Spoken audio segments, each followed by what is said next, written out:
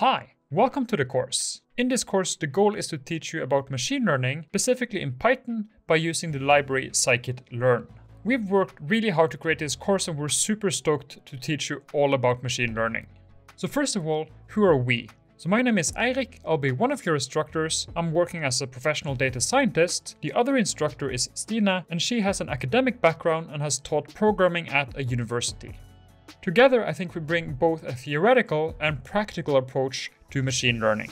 So in this course, we'll kind of alternate between different topics so that Stina will take one topic and then I will take the next and she will take the one after that and so on. And I think this gives you a good balance and also that you see more than one viewpoint of machine learning. So in this course, you'll learn tons of topics. Here is a diagram showing some of them. You can see here that it's divided into blue and green. The blue topics here on the left is the ones I'll be teaching, and the green topics on the right is the ones Stina will be teaching. And you can see here at the top left, we started what is machine learning. Then Stina will tell you about linear regression, one of the oldest and most robust machine learning methods. Then I'll talk about logistic regression. Stina will talk about pre-processing and pipelines. I'll talk about polynomial regression and so on. You can see in this diagram that we cover many topics, and these are not all of them by a long shot. So if you have some exposure to machine learning previously, you can see in this diagram that we cover a big range of machine learning and many of the most common algorithms. In addition to teaching you about algorithms, we also teach you about concepts. So that can range from different metrics you can use for classification problems, all the way to understanding the bias-variance trade-off. This might not make any sense to you now, and that's completely okay, but at the end of this course, you'll know all about both the theory and practice of machine learning.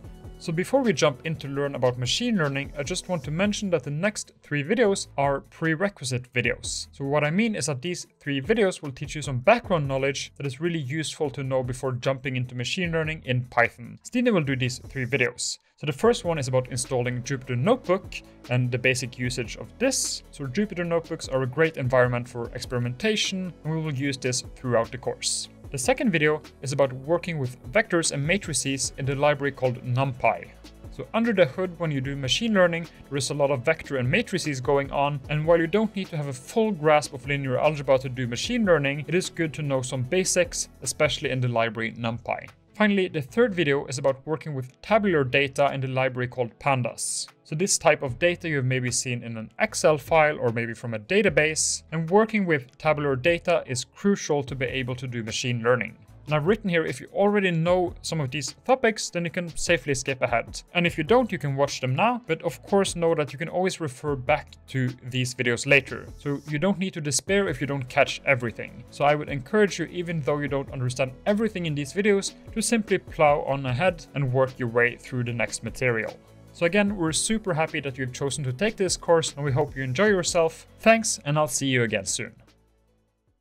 Hi and welcome to this installation video where we are going to install the Jupyter Notebook. So in this course we are going to work with Jupyter Notebook for 2 main reasons. First of all, the SciPy stack is already installed into Jupyter Notebook, so you don't need to write pip install to install a bunch of packages. And secondly, Jupyter Notebook is great for data exploration, which we are going to do quite a bit. Okay, so first of all, we need to install Jupyter Notebook. So the easiest way is to install something called Anaconda, which has Jupyter Notebook in it. So then we can go here to download, and then it downloads the package containing Jupyter Notebook. So you can just go to the Anaconda webpage, which you can find in the resources to this video, and just download the package and install it. So just pause the video until you have installed Anaconda, and then we can go further exploring the Jupyter Notebook environment a bit. See you then. Now that you have installed Anaconda, then we can go into Jupyter Notebook. So here you can just search for Jupyter Notebook, and it should come up here. So let's press it. Another way to go into Jupyter Notebook is to search for Anaconda. And let's go into Anaconda Navigator.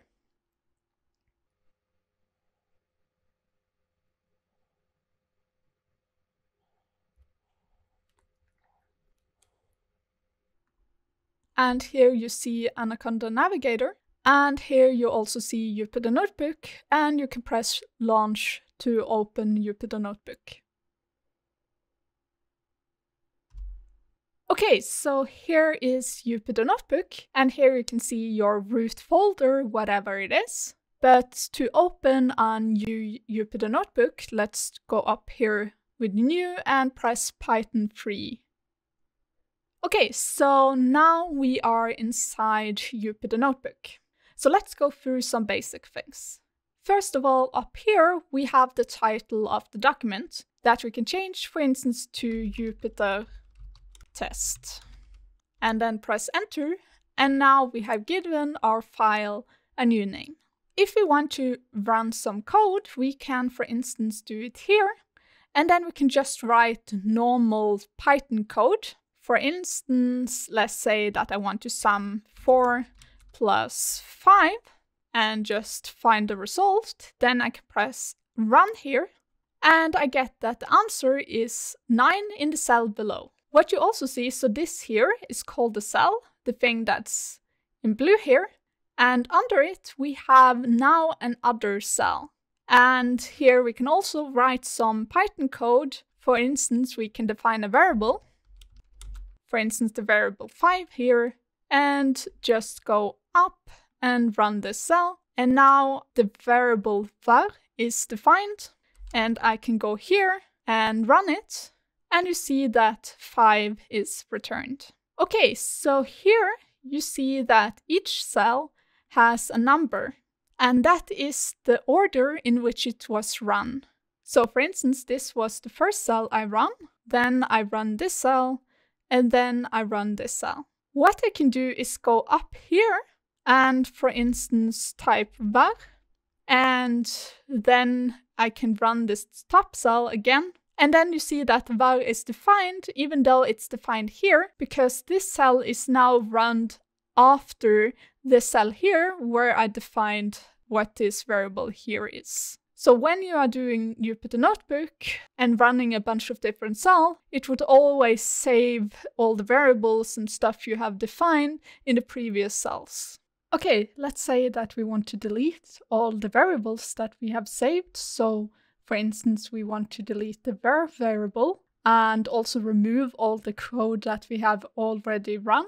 Then what we need to do is to press kernel and, for instance, restart and clear output. And now, since we are deleting all the code that we have run on all the changes we have made, we need to actually confirm the choice.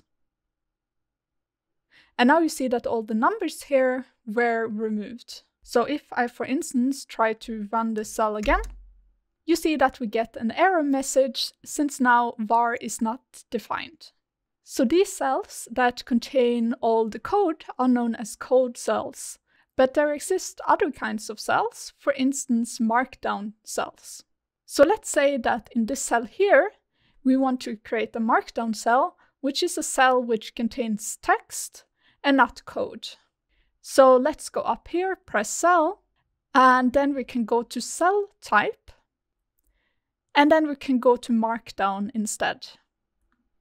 So now you see that this index thing here disappeared from this cell, and what you can do is to write text instead of writing code.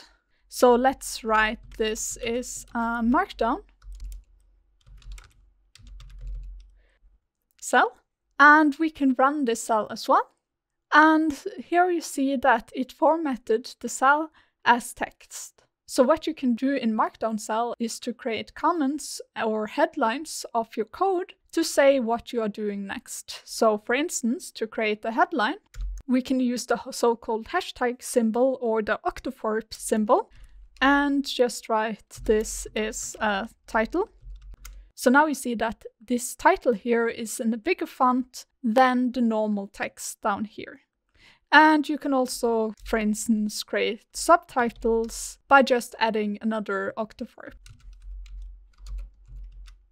Like this. And now we have a bit smaller text than the title. So let's say that you want to create this cell here back into a code cell. Then you can just go to this cell, go up here again, cell type, and press code. And now this is a code cell again. And if I try to run it by pressing run here, it will give me a syntax error because this isn't Python. So let's go back, cell type, markdown, and run again. So the final thing I want you to know is that there are several shortcuts in Jupyter Notebook. For instance, if I write V and then tab, it will try to complete it. And you see that it either wants to complete it with vars or videos. But if I run this cell up here, and now down here, press the tab button, we see that we can also complete it with var. And then we can press enter to put in the var variable.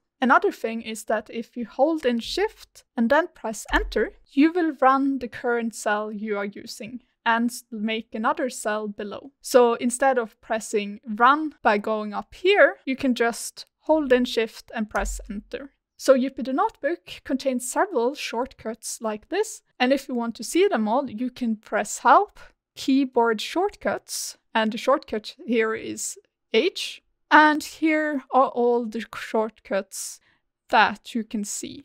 So Jupyter Notebook has two modes, edit mode and command mode, and to change between them you can press the escape button. So if you are familiar with, for instance, Vim, it's very similar.